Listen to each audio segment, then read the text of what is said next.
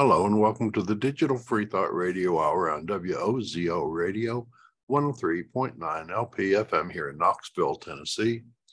We're recording this on Sunday morning, January 8th, 2023. I'm sorry, January 15th. That was last week. January 15th. I'm Larry Rhodes, or Doubter 5. And as usual, we have our co-host, Wombat, on the line with us. Hello, Wombat. I'm the Wombat. Shoot first, ask Excellent. second, and then apologize third because shooting is bad. There you go. And our guests today are Dread Pirate Higgs from Western Canada. Welcome. Ahoy. And the John Richards is attempting to come back in. He was here a minute ago. He had some video problems. Yeah. Doesn't concern the radio audience. Poor Apple computers, right? Yeah. That's what it is. Yep. Digital Free Thought Radio Hour is a talk radio show about atheism, free thought, rational thought, humanism, and the sciences. And conversely, we'll also talk about religion, religious faiths, gods, holy books, and superstition. And if you get the feeling that you're the only non-believer in your town, well, you're just not. Here in Knoxville, in the middle of the Bible Belt, we have a group of over 1,000 of us. The Atheist Society of Knoxville, ASK, and we'll tell you more about them after the mid-show break, so be sure to stick around. Wombat, or maybe I should say Dread, what's our topic today? What? Well, we could talk about a couple of things, but I guess what makes us happy? Oh, And I love it. we have this great term which originates in ancient Greece. I believe it began with Aristotle, and it's called eudaimonia, and it relates to what is human flourishing, or what contributes to human flourishing. So it's a great term. It's time for a revival, a eudaimonia revival. Nice. And what I love to do is flourish into the topic of how we can flourish. But before we do that, Dread, I can't go a week without your daily invocation. How about we get into it? As you will. Appreciate Our it. noodly Lord, who art in a colander, al dente be thy noodles. Thy blood be rum, thy sauce be yum, with meat as it is with vegetables. Give us this day our garlic bread, and forgive us our cussing, as we forgive those who cuss against us. And lead us not into ketoism, but deliver us some carbs. For thine are the meatballs, and the sauces, and the grog, whenever and ever. Amen. Okay, guys, that was great. Nice and silly. I love it. All right. John Richards, so glad to see you back. Speaking of things that were forward.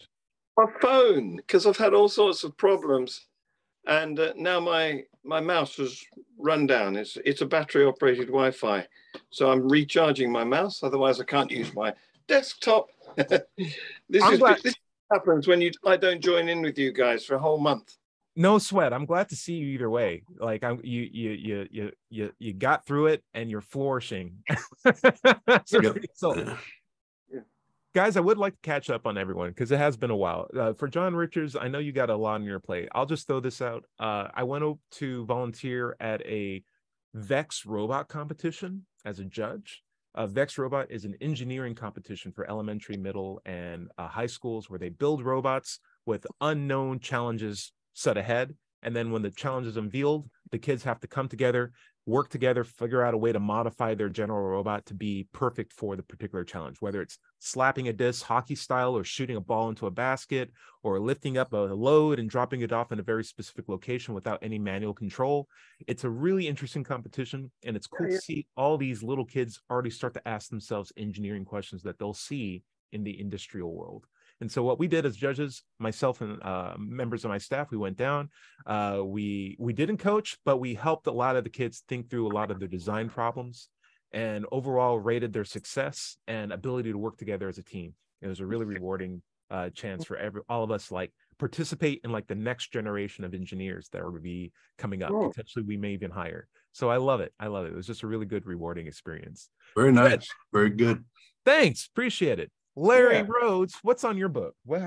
Don't you dare tell me the thing that I wish I could be doing all my time. Just playing. Oh no, I'm working most of the time. I still work a 40-hour week from home, but I've been playing Star Citizen lately. Very cool. It's a pre-release, so it's still kind of buggy and slow, but it's a lot of fun. Nice. And it's very realistic. Has great graphics, excellent graphics. I wish I could run them at full speed, but I have a challenge on my computer graphics card, so I deal took with what I 17 can. years for the game to come out, right? So I'm Yeah. happy for you. That's awesome, though. I hope you keep enjoying it. And check out some other cool games. I'll recommend them to you as they come forward. But like No Man's Sky, Star Child, Mass Effect. I don't know if you played that, but there's a lot of stuff in the space that we can get you into. Cool. Dread Pirate Higgs, how you been? Been well. I've been doing good. Yes. I've got a couple of things coming up end of the month. My court case where I will be vindicated for this. Vindicated. Well, yeah, it's an ongoing thing with the police. But that's another story.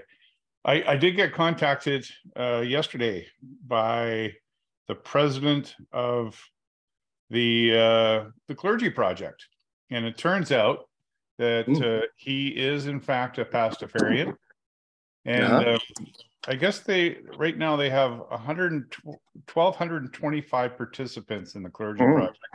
Yeah. 1,225. They are actually hosting a big event in Vancouver on the 28th of this month, and I've been invited. So I may go there representing the Church of the Flying Spaghetti Monster of British Columbia. Let's go. And getting more Clergy Project Pastafarians involved. So I love it.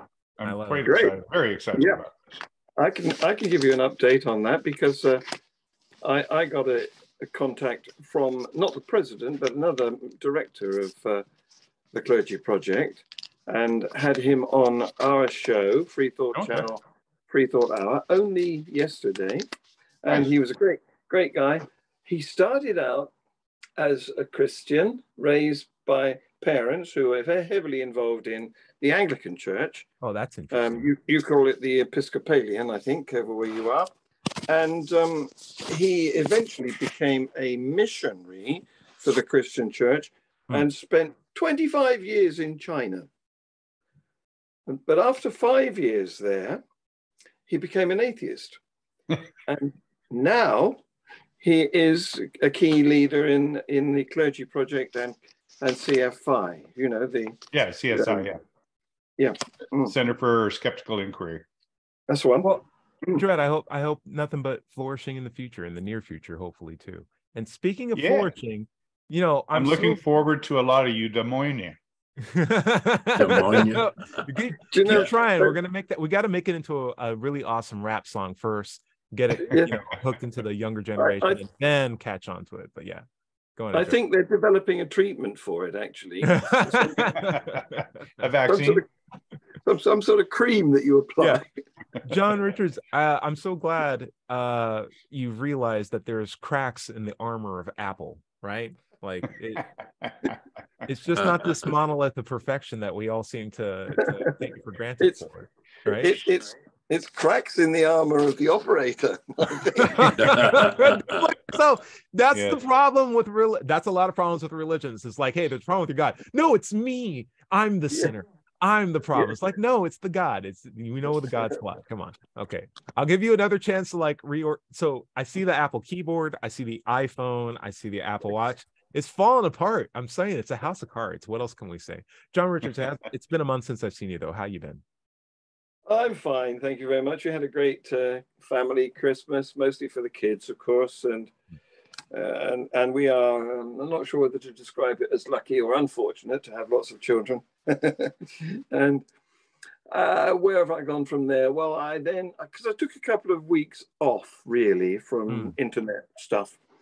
And since then, I've been very active. I've been quite prolific, making little short videos, sciencey videos, explaining how evolution works and how science works in 2 or 3 minutes. And I've stacked them on the YouTube channel, Free Thought channel, and it's working. I'm getting more subscribers, more views.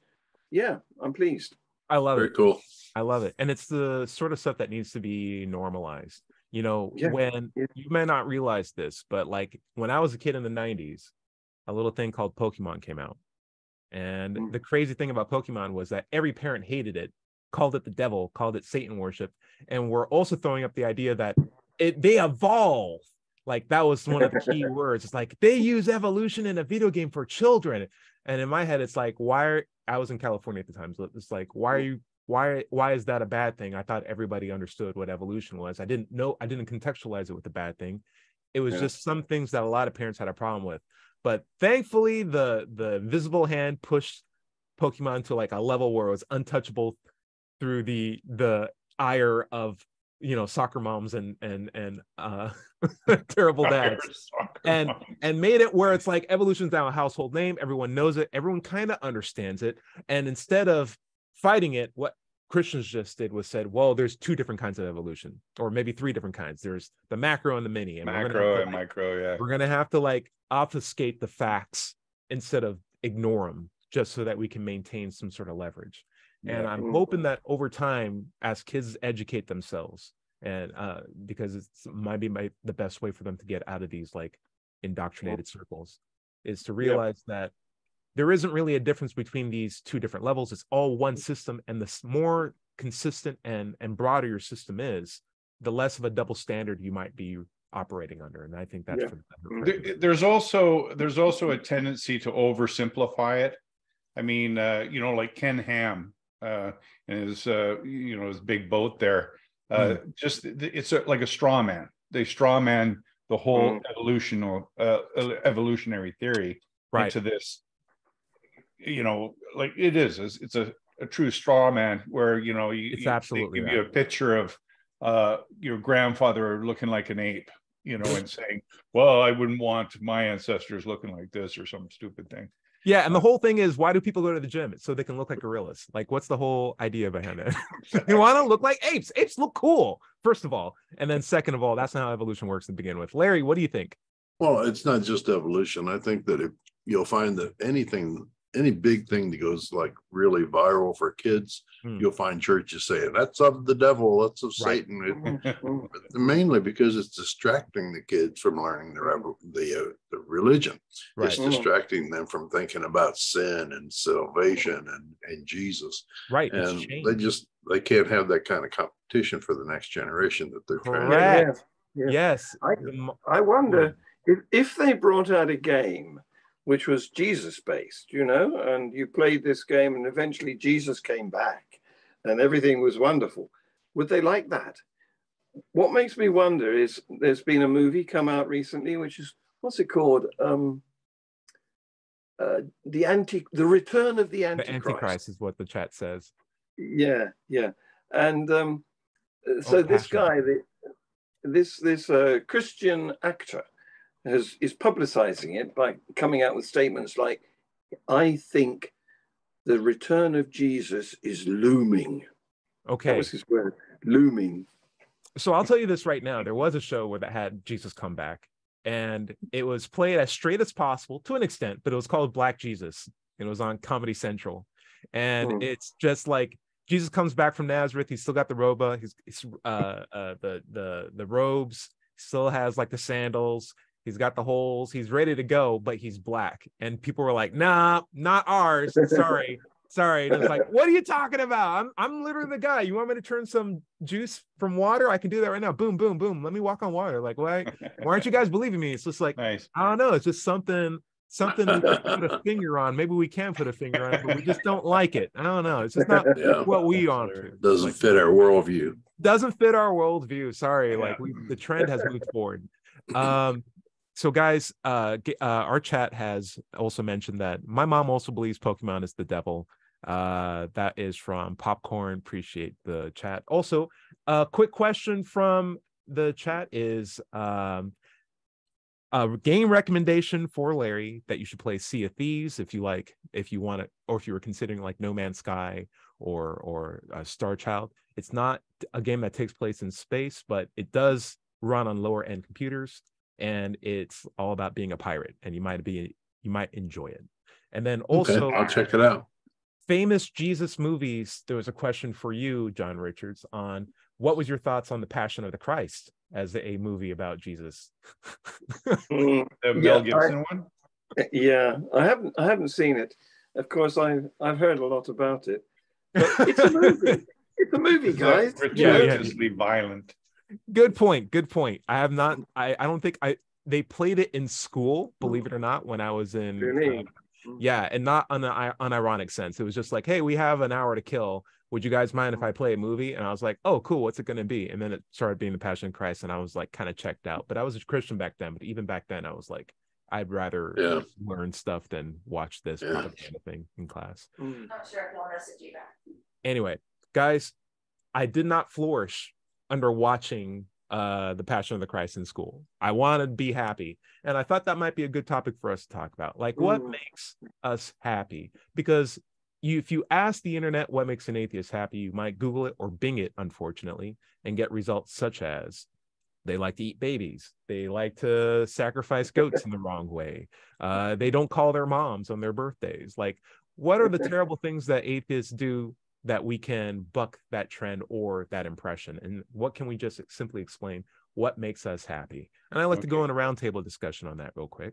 Larry, what do you think? You go first. What makes you happy as an atheist? Well, I think it depends. It's just from different person to person. I think whatever makes us happy, but generally human flourishing and progress. Great transfer. You know, we value education. We value humanity per se. We want the best for our neighbors. You know, just if we make a better society, we get benefits of a better society. Absolutely. Well said. Yeah. The better we can make the world, the better, and still be alive in the world, the better for us too. Rising tide lifts all boats, basically. All right. So Dredd, you know, you got the heavy topic. So I'm going to go to John. Yeah. Let's go to John there if you want. John, what makes you happy? Yeah, well, thank you for coming to me, because I'm an Englishman. Beyond functional Apple products. I just want yeah, I'm an Englishman, and I don't do emotions, happy or sad. I just do sanguine. Okay, very cool, very cool. And dry humor too, right? Yes. Okay, you guys wrote the book on that. You have the to British wit. British wit. But obviously, you know, you do a lot of social activity. You definitely contributed a lot in terms of the free thinking. Yeah. Like, do you enjoy that? I do. I like people. I'm a social animal, an extreme social animal, you could say. And so I'm very keen to interact and engage, and just you know, there's a new breed of dogs, which they've been crossed with a couple of other breeds, and they're crossed with an intention of making them very empathic, very friendly, lovely pets. And what they've done is they've taken poodles and spaniels, which already showed some of those characteristics, smushed them together, and they've come out with these dogs that are so dependent upon human contact, they've been redesignated Velcro dogs because they suffer from anxiety, separation anxiety. Separation anxiety. What are we doing? Yeah. It's like interesting because my Jack Russell suffers from that. If there isn't someone in the room, and that's why I always ask you guys if you can hear her when she's howling upstairs because I'm not around. My mother had poodles. It was the same way. I am playing a game called Game Deck right now. It's an RPG that takes place in like a cyberpunk world. Think of it as just like you can dial into a computer, other people dial into a computer. But there's a conceit in the game where you can make friends with other humans who are playing the game, or you can make your own friend. You pay money to a company as like DLC or like downloadable content, and they will make a character in the game that fits your specifications, that has civil rights, that has awareness. It's an AI, but it's your character, and that character can be in love with you or hate you. It can be anything you want. And then there's the question of, okay, is this okay? Is this I mean, like, it's not a real thing, but like, is it okay? Like, is that healthy for the human being who's enacted that? And I'm thinking, like, is it good to make dogs that need to have humans? Like, or is there a boundary that we're beginning to cross there if we haven't crossed it already? John Richards, what do you think? I see such a parallel there between making your own AI character and choosing your own God, because you know, nobody else's God is quite the God you want. That's Right. why the religions have all broken up into different cults and sects and denominations. Right. There's so many. I think there's something like 30,000 different denominations of Christians at the Yeah. last count. And of course, that's not including the new one in Australia, which the new branch of Anglicanism, which fell out with the original branch of Anglicanism in Australia, because they can't agree whether to marry or bless homosexual unions. Sure. So, you know, this is exactly the same thing. This is me saying what I want. I want exactly these characteristics, exactly these properties on my chosen God or AI friend in the game. I see. Mhm. I also agree. Yeah. Like man, it's just the weirdest thing. If you drive down the street where I'm at, just the street that leads to my home, you're going to cross 2 churches.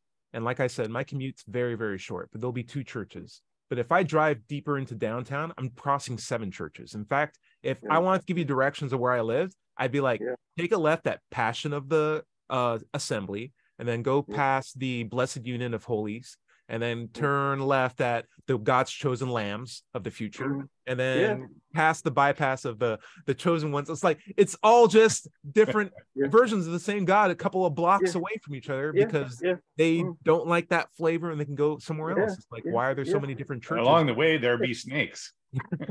There might be some that have snakes. It's a question. It's a great point. It's we choose the God we want, like potato chips, basically. This is the whole indication that God is man-made, just like your AI character in that game. Or if there is one God, the probability that you're worshiping that one based on just what your parents followed, or what country you were in, or how much money you had at the time, or what you were exposed to in your time period, is astronomically low, that you're actually worshiping the accurate one. Well, just from the sheer number of religions on the planet, it's like 1 in 10,000. Yeah. And is that your fault, or is that the God's fault for not contacting you at that point? And this is why religions have to have strong sanctions to prevent people from leaving, because they know the tendency to do that is high. So they've got to have severe punishments to keep you in the flock, keep you under control.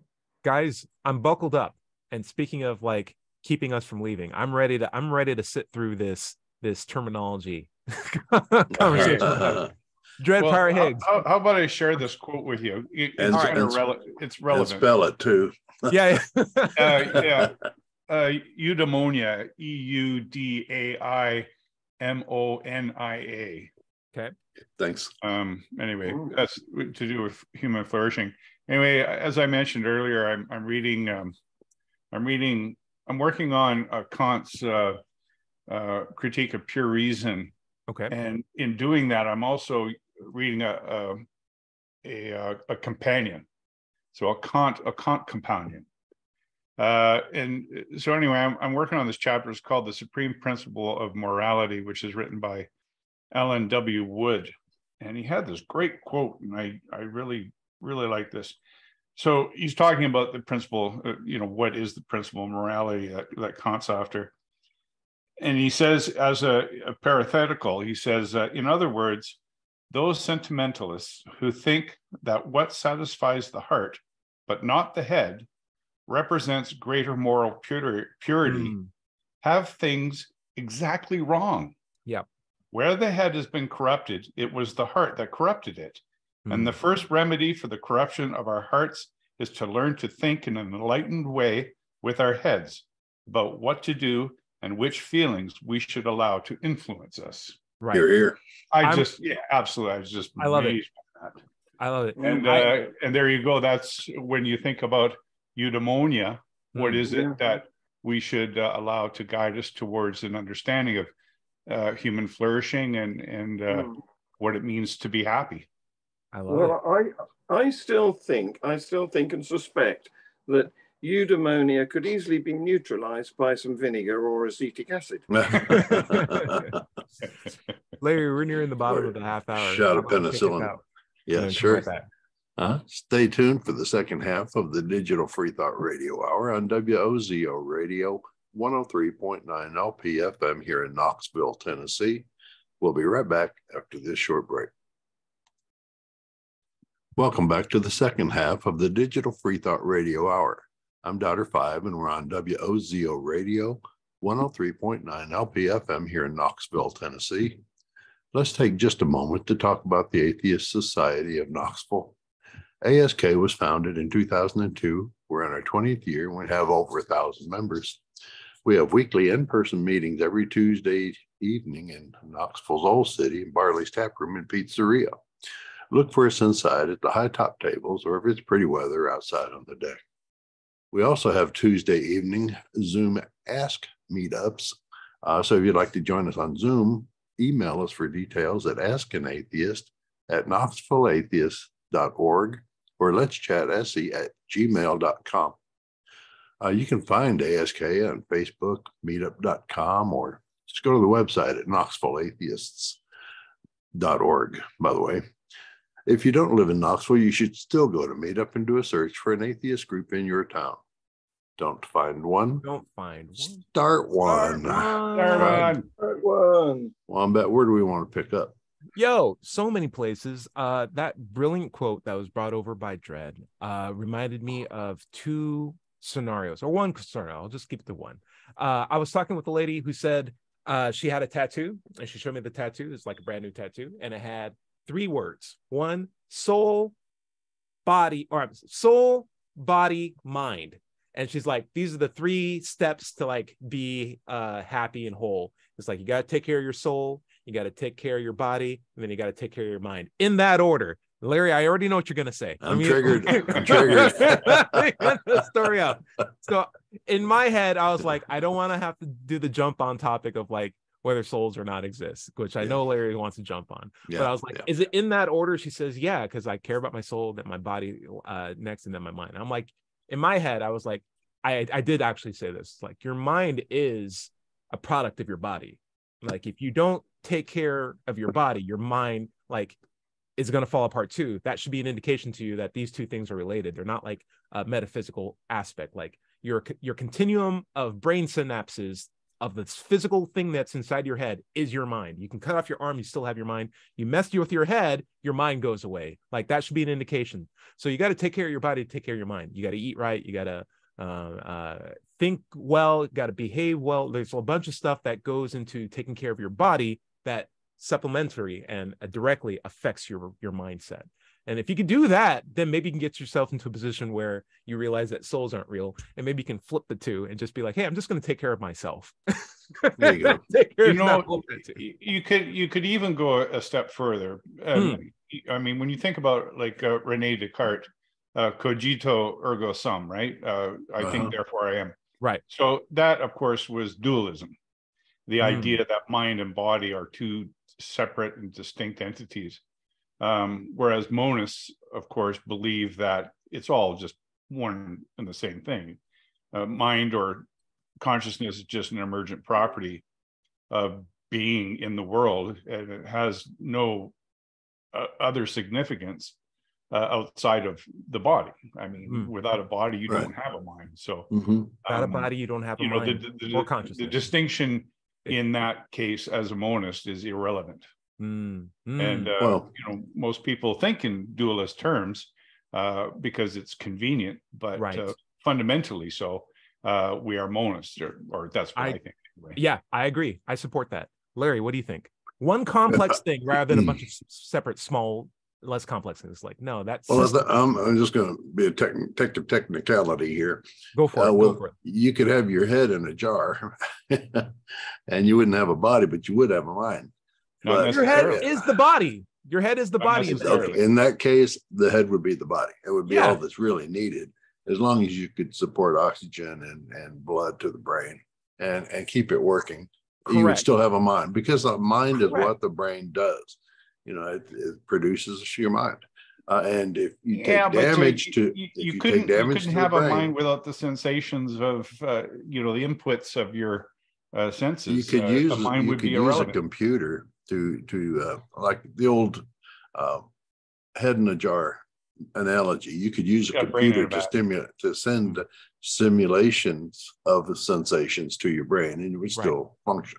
Right. But Here's anyway, here's a getting a thought little process afield. on it, because I love this train. So like my mom has a cochlear implant. With the cochlear implant, her actual ear doesn't work. Her eardrum and all the ear canal does not work. Cochlear. She has a electronic device that takes sound from outside, turns it into an electrical signal, and feeds it directly to her brain, right? So like in a weird way, like she doesn't have her ears, but she does have like this cybernetic capability of still experiencing sound.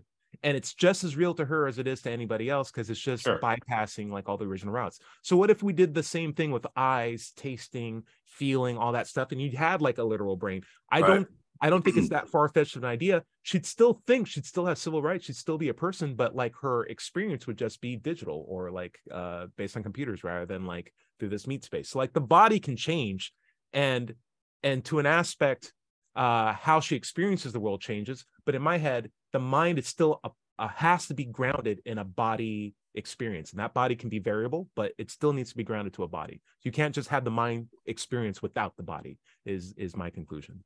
Would you guys agree with me? Exactly. That's my Sure. And Larry, I like that. The mind is what the body does. No, the mind is what the brain does. The brain does, which is your Of body. course, you have Come on, doppelganger John and real John. You can't tell which was which. True. Just but the just point I like was going to make is you can damage the brain and it will affect your mind. Okay. You can do surgery on the brain. You can take drugs and it will affect the mind, but it's a chemical process that affects the resulting mind experience. And if you look online, there's actually people who are working on digital eyes right now. There's a clip that you can put on your head that sends visual signals directly to your brain. Yeah, like Geordie LaForge. Kind of like that. Yeah, it's kind of weird. I would love to see us be able to, invest more time and effort into this so that we can not necessarily cure. I don't want to be ableist, but like there are some people who are like blind or like, I'm cool, I'm good. And some people who are deaf are like, I don't need a cochlear implant. But for the option for the people who don't want to be blind or don't want to be deaf, but maybe even culturally blind and deaf, but still want to be able to hear and see, we have the technology to give it to them so that they have that option to be able to get there. That's the path that I'd love for us to get into it, where it's like, hey, you have that, you can hear if you want to hear, you can see if you want to see. We have that. That's not a problem. Blindness or deafness. It's now a lifestyle. Oh, that'd be so fantastic. Anyway, we were talking about things that make you happy, things that make me happy, science, critical thinking, and delving into like matters of philosophy, believe it or not. I also like drawing too, and playing games. Larry has a slightly different taste for video gaming than I do, which is totally fine. You play like hardcore time intensive games. I'm more of like, what can I get through during a bathroom break on my phone? And then like at the end of the day. But let's see. Dread, on the concept of human flourishing, before we get into like the metaphysical aspects of like what makes God happy or what would make a God happy, what do you think is the catch-all thing that makes people happy or able to reach eudaimonia as a concept? Like what are we lacking right now? Wow. That will get us to that state where we can flourishing. Well, I suppose lesser reliance on things outside yourself. Because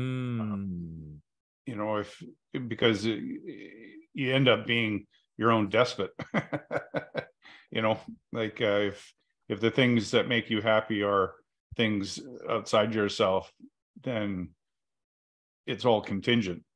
There's things outside yourself that you actually need to be happy, like food, shelter, the essentials.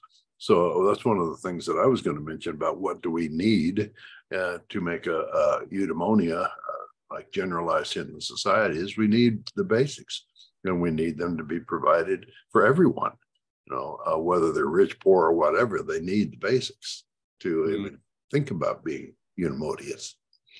Yeah. And that's actually part of the argument towards the basic income, the guaranteed basic income. Yeah. And I think it's coming, but it may be another 100 or 2 years before that happens. But robots and artificial intelligence are going to take our jobs, and they're going to just do it without us.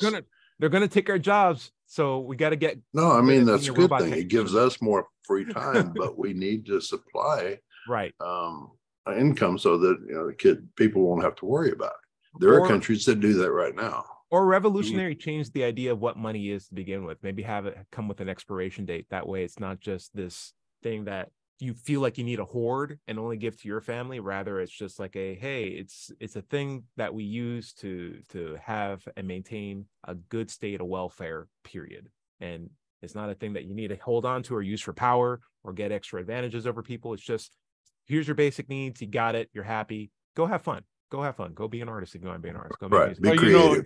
And that would certainly make education more relevant to people who are otherwise and accessible to make ends meet and shelter themselves. Right. If they have it becomes something within grasp. Right. To educate and improve self-improvement and whatnot. And so those other things you're not having to worry about so much. And this is not an uncommon argument. Like back in the days when we used to give worth to like beaver pelts, right? Beaver pelts would depreciate and fall apart over time.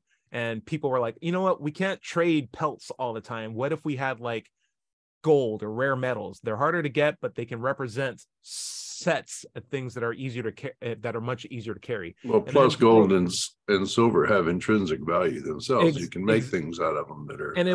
And that started that transition. Then people were like, this is heavy. What if we just had like papers? Like, well, who's going to give out the paper? Because whoever gives out the paper is going to have a lot of power over us because they're controlling how we buy and feed our families and stuff. It's like, trust me, it's going to work. It's going to work. It's going to work. Next thing you know, we have like this currency.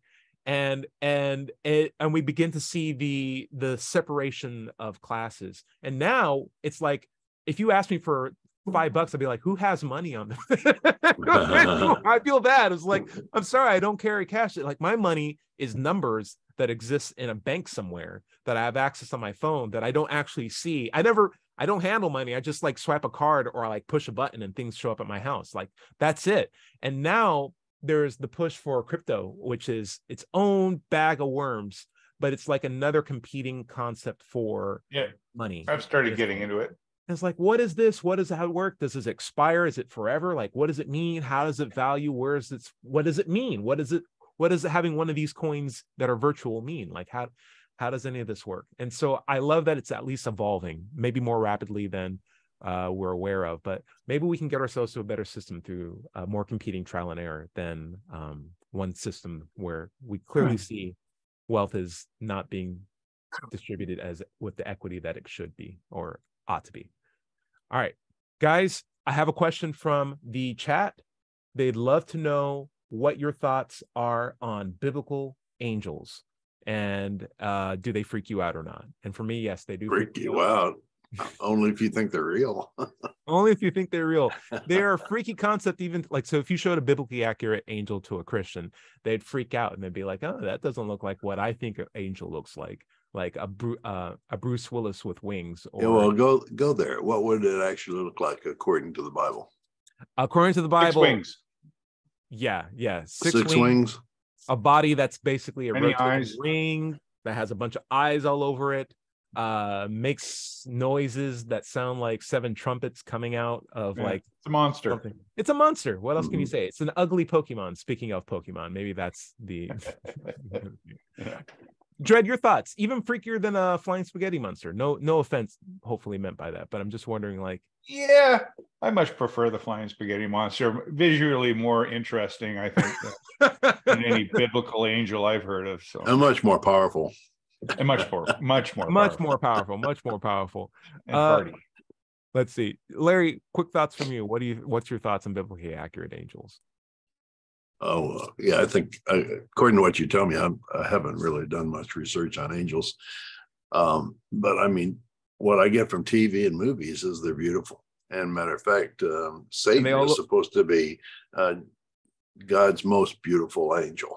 Right. And if they got 6 wings and eyes all over their body and what is it? Trumpet? Yeah. So this is an interesting concept. This is an interesting concept. It's weird. Larry's right. They on TV all kind of look like Julia Roberts, but they actually pretty ugly from the biblical accurate representations. But yet Lucifer could just be like a regular schmuck of a guy. Like he may not necessarily be the most beautiful angel, but just by the fact that he looks like an average schlubby dude, he's like, I don't look as ugly as excuse me. I don't look as ugly as those things. Maybe that's why I got a step above everyone else. And if I think he said Lucifer thought himself even more beautiful than God. Maybe God isn't a much of a looker to begin with, too. I'm being cheeky. Anyway, I'm being cheeky. Yeah, but they're both pretty vain. They're both pretty vain. That is true. God even more so. It's kind of funny. Even admits it. Guys, making things happy is or making people happy, making other people happy is also something that I value. And the reason why I do that is because if I make an effort to make the surrounding areas around me more enjoyable by improving the morale of the people around me, maybe other people will do the same for me. And if I'm down, I will be in an environment where people are willing to lift me up as well. And that sort of reciprocity, even though it's selfishness, or, you know, it's not truly altruistic, right? But reciprocal altruism. Reciprocal altruism. I find value in improving the environment that I'm in, particularly because I'm in it, right? And I like that idea. So like oftentimes I'll go out, I'll volunteer. Like I said, I was volunteering this weekend because I want people to volunteer when they grow up and help kids out. I'll pick up trash because it's nice to live in an area that doesn't have trash all over the place. And it keeps people from wanting to throw more trash, because they'll throw more trash to a trash pile, but they may not throw trash in a clean park, right? I have fun doing that, and I don't think we get credit for it as atheists, but you know what? I'm not doing it for the credit. I'm just doing it because it's nice to be in a nice environment.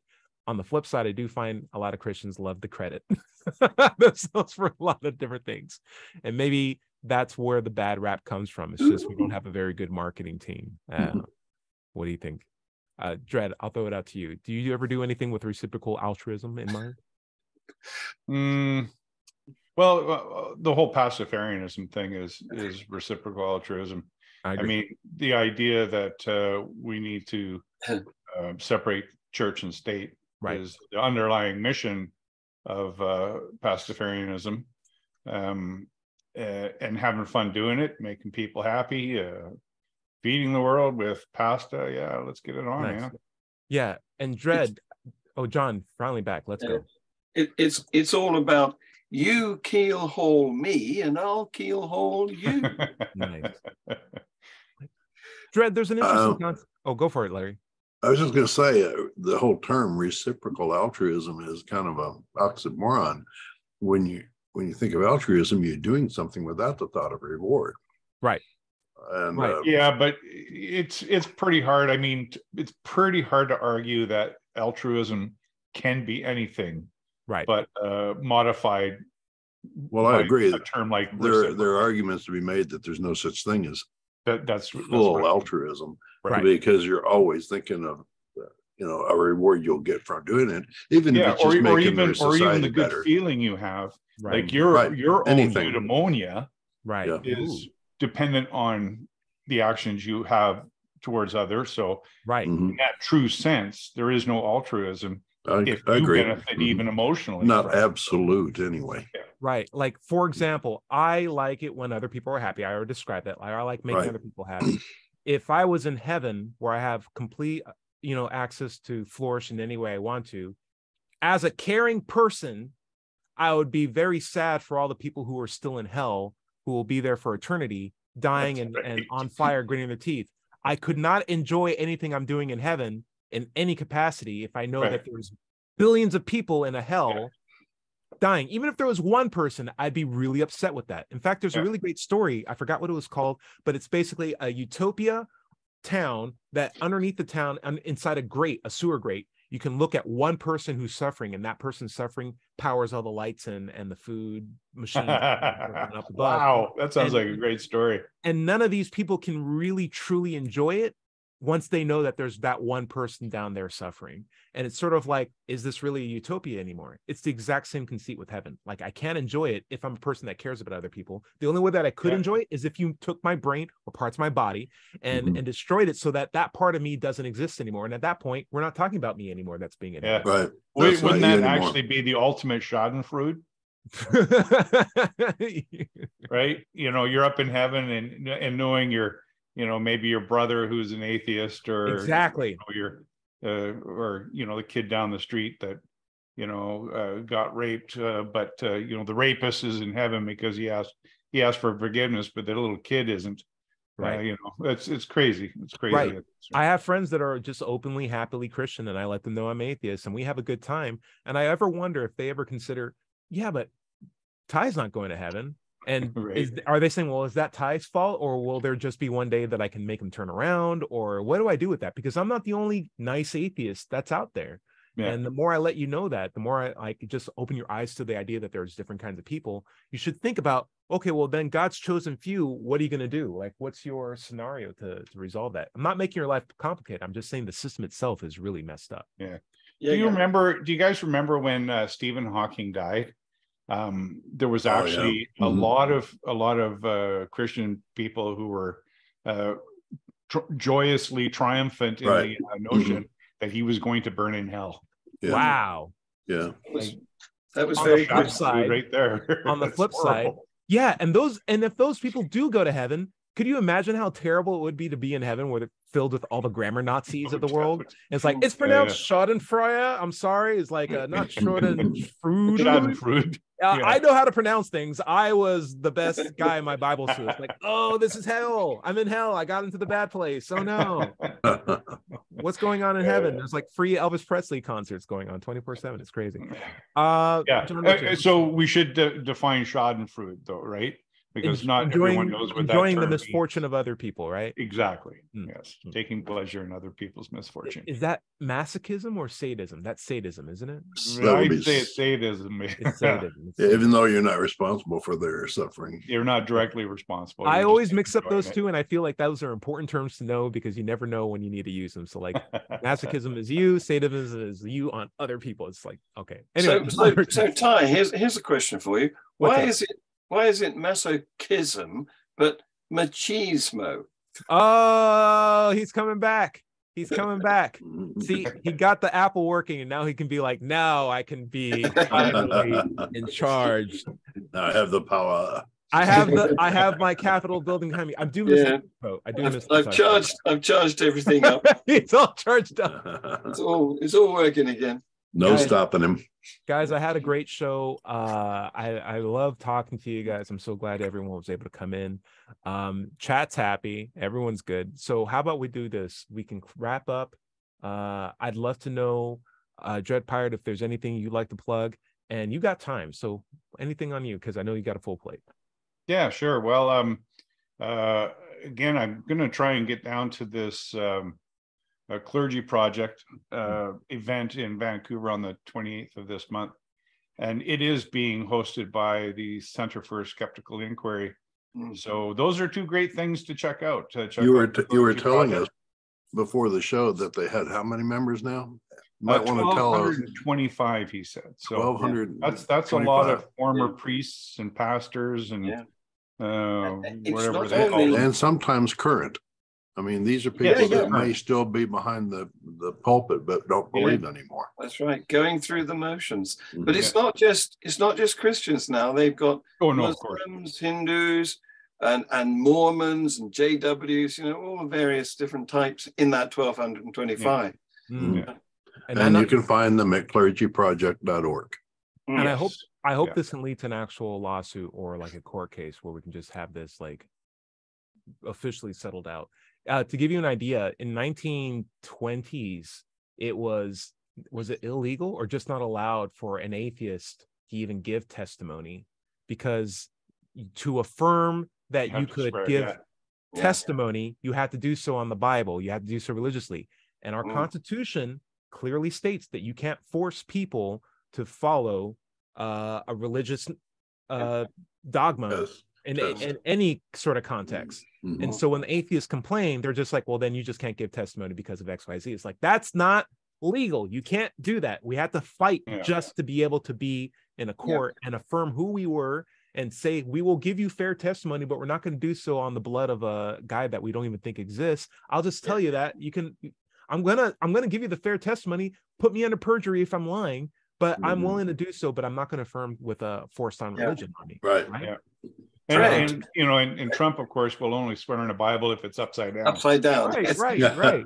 So like we have to fight for a lot of stuff. I'm just saying this is the fights that get us towards, you know, progress. Fred, I hope you have a Pastafarian scripture to swear on. Yeah, of course, absolutely. You betcha. You're like, listen, if you no, I've taken it where I've been in a circumstance where I might be asked to. You know, I can affirm certainly, and because I do process serving, I deliver legal documents to people, but I have to, of course, swear an affidavit. So I haven't yet, but I think the next time I try, or the next time I do, I'm going to bring in my my Gospel of the Flying Spaghetti Monster and see if that'll fly. Yeah, good for you. Because if anything, got to take that out. I get it. All right, John Richards, what's in your plate? Well, yeah, we did this very good chat yesterday with somebody from the Clergy Project who was amazing story. He's spent, as I said at the beginning, 25 years in China. He speaks Mandarin fluently. It's an atheist country by and large, but they're not critical thinkers. They are inducted into atheism as children. They're told that it is the way to behave. So it's very weird. So I have 2 meetings coming up later today, and it's a good job I managed to boot up the old computer because I've got an AUK podcast scheduled with John Lombard. He is the rep from TCP that I'm referring to in regard to this event they're staging. I forget the name of it now. I have to Google it. But I've also got the usual Views on the News. Views on the News. Yes, the new name for Global Atheist News Review. Great name. We're upgrading. You know, new backgrounds, new transparencies, new names, keeping the pace going. Quick question: is it news or entertainment? Well, I mean, Fox News has news, but that's the entertainment part of the news. Yeah. Well, that silly? Global Atheist News itself tries to be dispassionate, unbiased news. And I research all the items from several different sources in order to get a consensual viewpoint. But of course, Views on the News is all about people's opinions, and they introduce their wisdom and their wit, and that's much more like entertainment. Sure. Furthermore, we're actually developing some new shows, which we hope will be pure entertainment. One of them is a quiz show called Know Your BS, and you can take that to mean... Hey, butterfly soup. We talked about that on the show. Very cool. Great job. All right. So good. That's coming. Guys, you can find my stuff on Let's Chat on YouTube. I also got a webcomic. I don't need to plug that here. But anyway, if you're interested, just check out YouTube Let's Chat. I'll do some sign language breakdowns. I'll do some videos where I do interviews with people. And of course, I got this show right here with some of my favorite people in the world, happily talking to them about science, religion, and the fact that there are no souls. Wait, there are souls. Larry, tell us all about the fact that there are souls. There are souls. I've got 2 of them, one on my left foot and one on my right foot. Well, that's better than what went through my mind when I heard you say there's our souls. No. Anyway, you can find my content on Facebook. On digitalfreethought.com. When you go there, be sure to click on the blog button. It will take you to our radio show archives, atheist songs, and articles on the subject. The articles on the subject I have put into a book. It's called Atheism, What's It All About, which is available on Amazon. Thank you, Dred, for showing it. And my YouTube channel handle is Doubter5. Remember, everybody is going to somebody else's hell. The time to worry about it is when they prove that heavens and hells and souls are real. Until then, don't sweat it. Enjoy your life. And we'll see you next Wednesday night at 7 o'clock here on WOZO Radio. Say bye, everybody. Bye, everybody. Amen. Bye. Hey, everybody.